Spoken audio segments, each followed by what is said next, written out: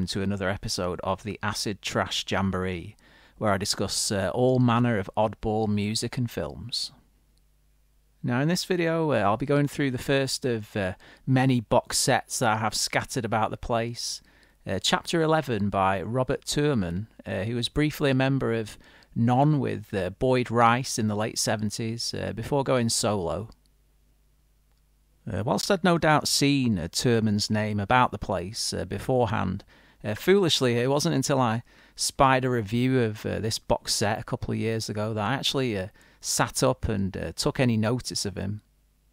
Now, Chapter 11 originally came out as a self-release collection in the late 80s, comprising of recordings made between 1976 and 1987, which were presented chronologically across 8 cassettes.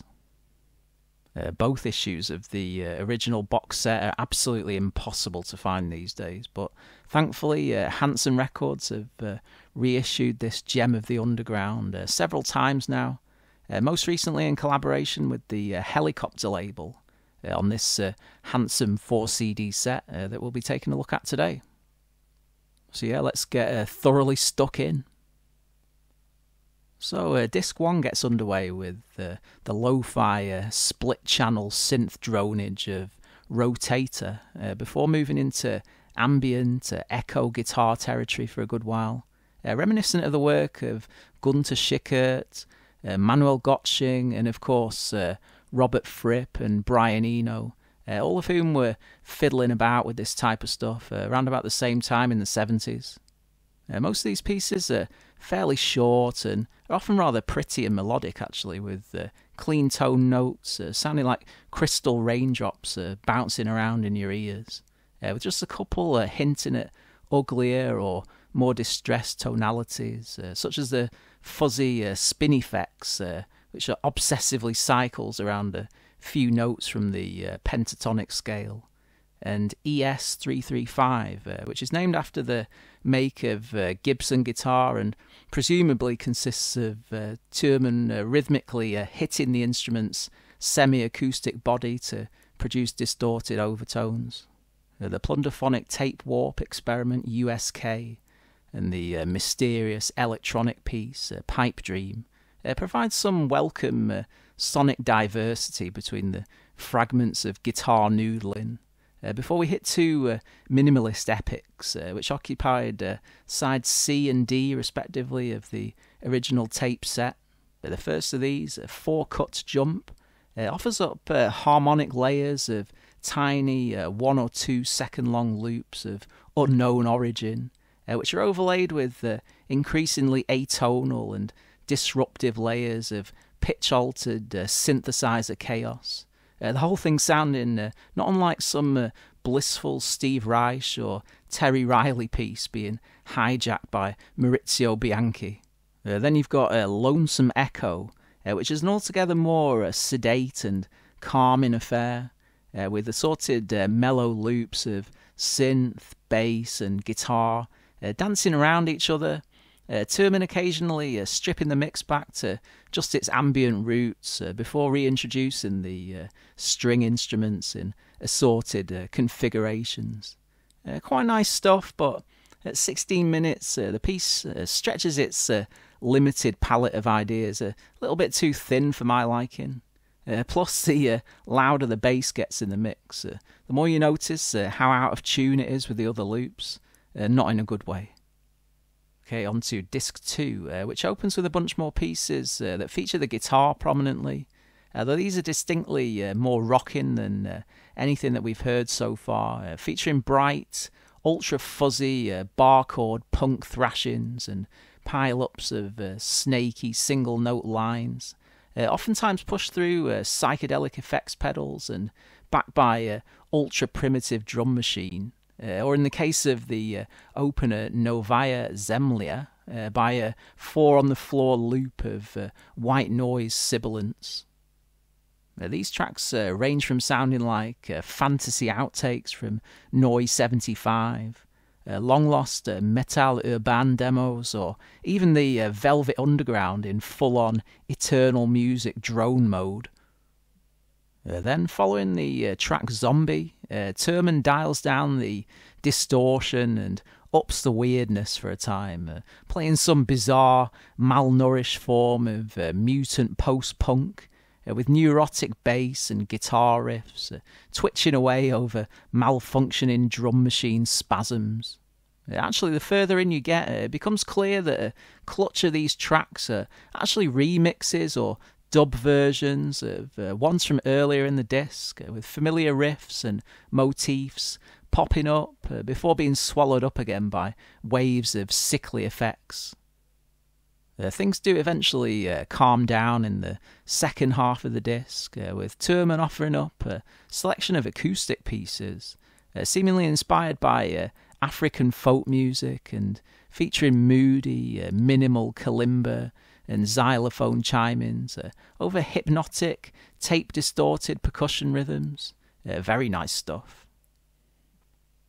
Now, the closer on this disc is another epic, which took up another whole side of the original tape box set, Flux, Beginning of End.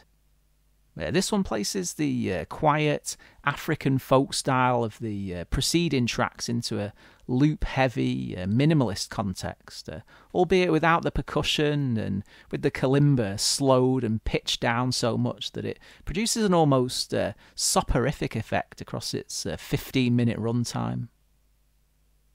Yeah, lovely stuff, but probably not one to listen to whilst operating any kind of heavy machinery. Over on disc 3, we find Flux, End of Beginning, which is also comprised of multiple separate sections and, in places, has a similar woozy, narcotic atmosphere as its companion piece. This one, however, is performed entirely on an acoustic piano, and Turman's melancholic figures inhabit a similar minimalist, classical hinterland to some of the great solo works by Hans Joachim Rodelius. After all this sparseness, it's almost a shock then when the much fuller and busier two-part Spirals of Everlasting Change kicks in. The first portion, subtitled In, comprises of ebbing, flowing loops, primarily synth loops, which vary in mood minute by minute, from tense and agitated at first to more calming and zen-like, then dark, sour and dissonant, after which point all bets are off. The piece then begins to resemble some kind of dreamlike boat ride through multiple ancient cultures, with intangible snatches of music drifting in from the shores and coalescing into amorphous tangles of sound, with a brief snatch of piano melody towards the end, acting as the only concession to regular classifiable music.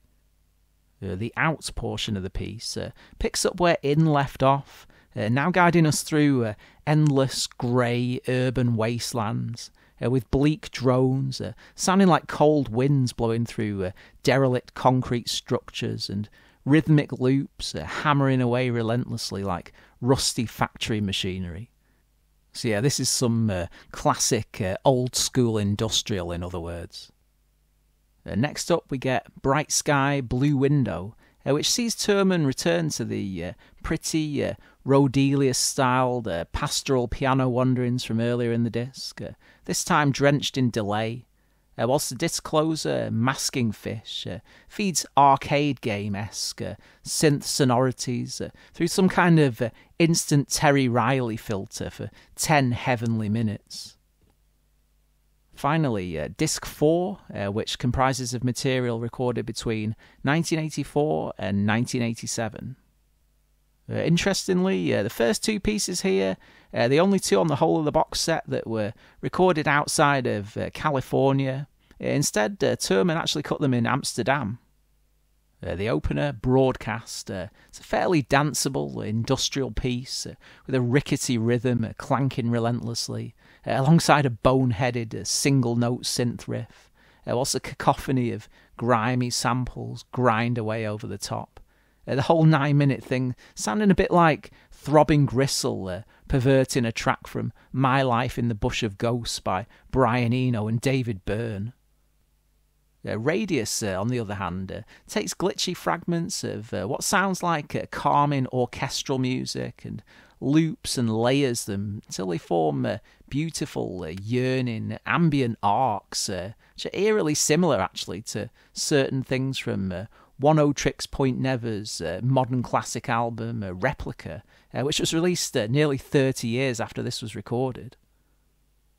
Lower World combines bassy pulses with long washes of almost new agey synth, resembling Cluster at their most minimal and sparse.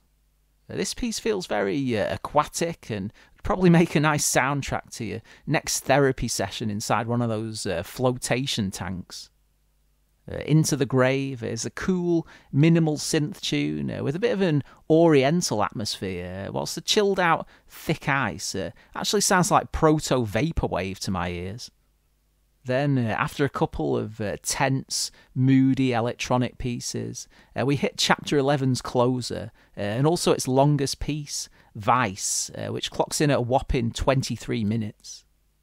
Opening with ominous, down-pitch vocals babbling away, the piece quickly ups the intensity with thick, droning layers of synths and vocal chants stretched out into infinity, before the incessant chattering vocals re-establish themselves in the mix, upping the urban paranoia vibes 20-fold.